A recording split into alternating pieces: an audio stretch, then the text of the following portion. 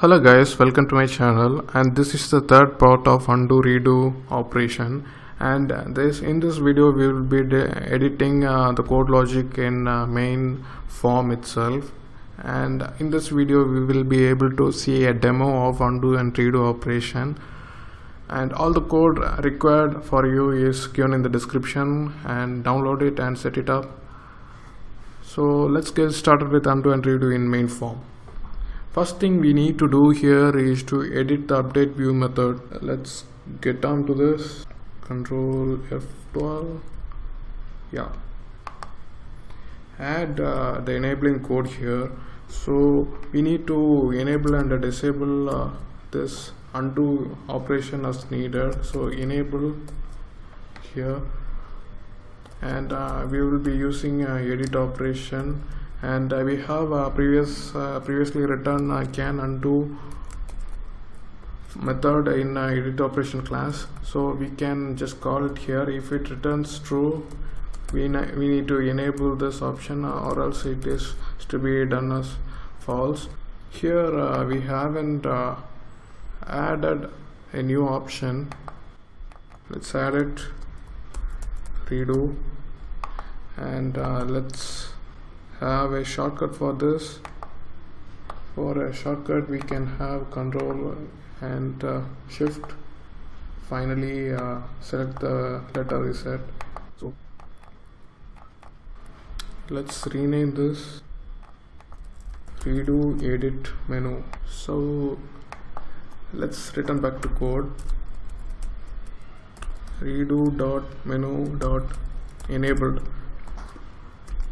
We have written the same logic for a redo operation as well. So call the method and it will return a boolean that will influence the enable status of redo. That's it. The code within this update view is complete. Now it will be just like when enable can be done, when redo can be done, it will be enabled. Redo will be enabled, and undo will be enabled as well when undo can be done. So let's disable both this option at first. When the application is launched, we need to disable like we did with cut, copy and paste. Here make it as false, and also here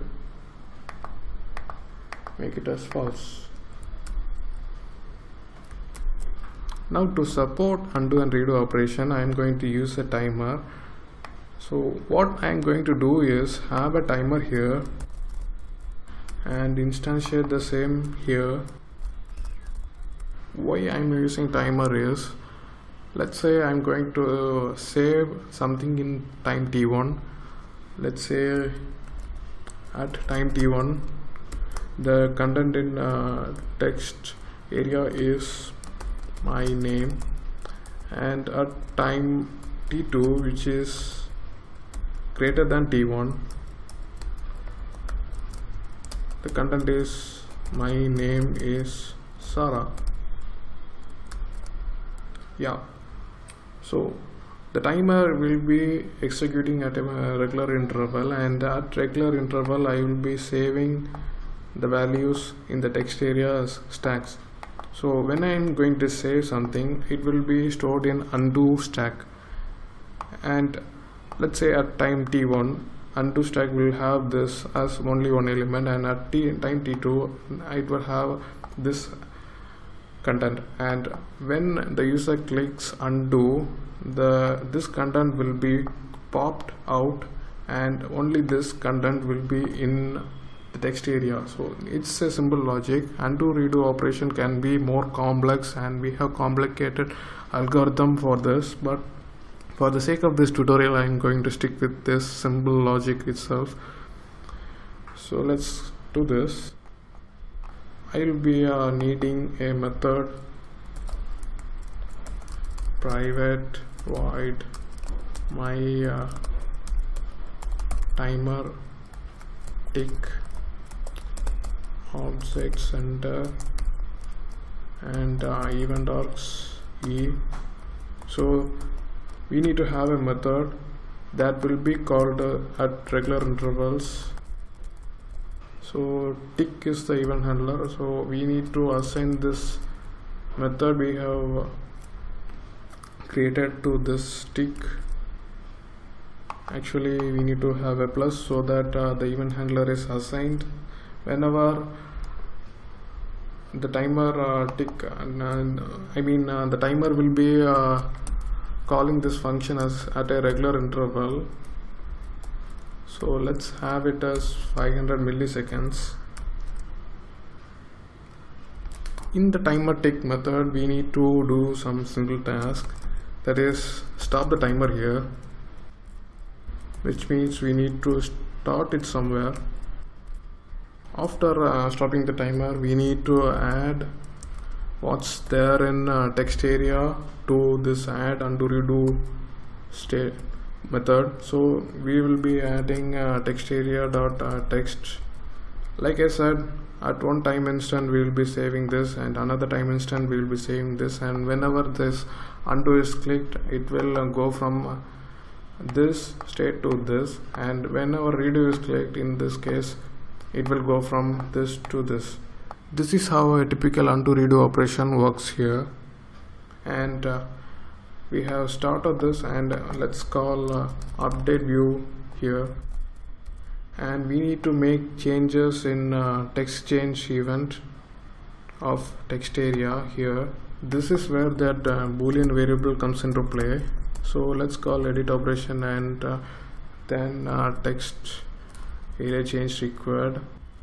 Here we need to start the timer, and when we start the timer it will call this tick function in a regular interval and save and in time to time. So whenever we are changing the text here, timer will be started, and it will save something to the undo stack in a regular interval, and we can undo and redo as much as we want to.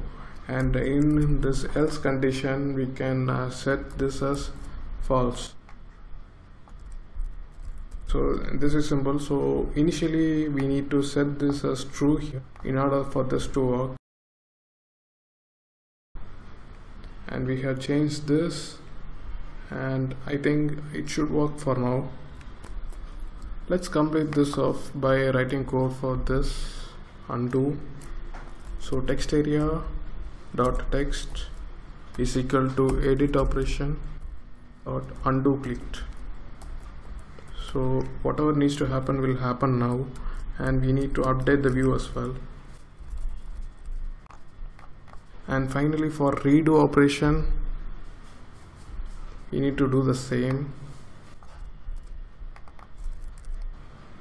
Yeah, this is complete now, and we need not worry about whether undo operation is possible or not, as we are enabling and disabling this both options whenever possible.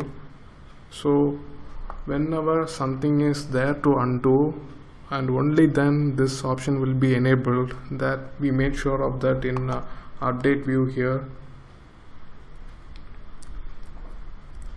Actually this update view has enabling and disabling option, and the user may not be able to call this whenever there is nothing to undo or redo. So that part got it covered. So let's see the demo. So let's start this application. My name is Sarah.